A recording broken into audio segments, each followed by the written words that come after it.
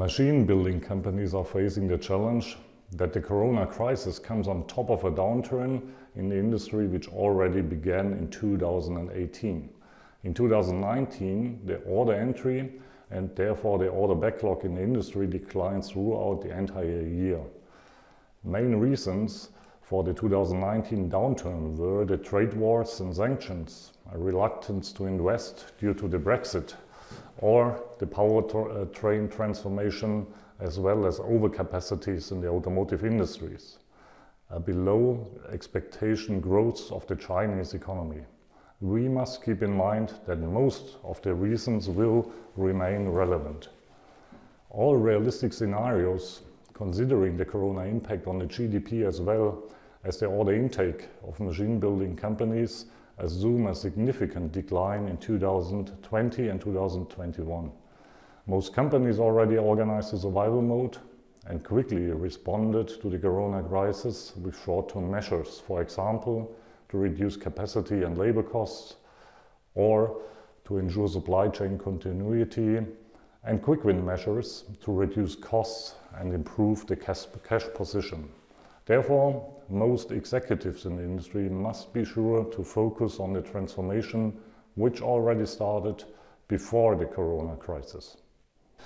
So what are the strategic measures we suggest based on numerous executive interviews and our current projects with machine building companies? Number one, streamline the organizational structure. As mentioned, most machine builders implemented short-term cost reduction measures, but they did not address inefficiencies that are associated with the organizational structure. Since the Lehman crisis, overhead was added in corporate functions, business units and regional units. There is a huge potential in streamlining the organizational structure. It should be clear who is having a governance, a business development, a coordinating or a transactional service role. Just as important is the sizing and distribution of the resources across the world. This is not only important in times of margin pressure. In the light of digital and standardized processes, as well as volatile markets, this is also key. Number two, COVID-19 will drive digitalization, especially in sales.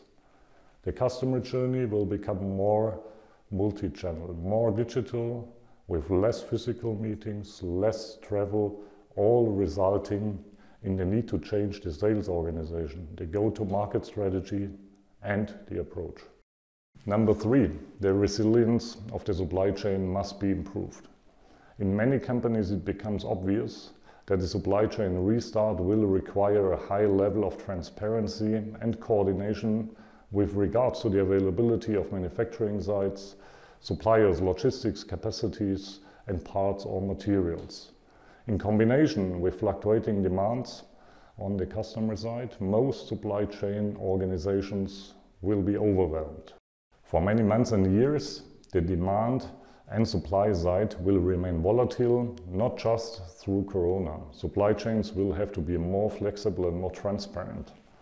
Fully digitalized and harmonized ERP systems will be required to ensure efficiency. Number four, the crisis will generate opportunities to take over business from competitors due to customer dissatisfaction, attractive M&A opportunities, or even insolvencies. Therefore, it is important to have clear strategic directions in place and focus business development as well as sales on those opportunities.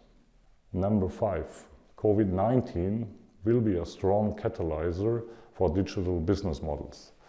We expect that subscription, pay-per-use and remote service business models will find more acceptance with customers, especially in these uncertain times on the demand side.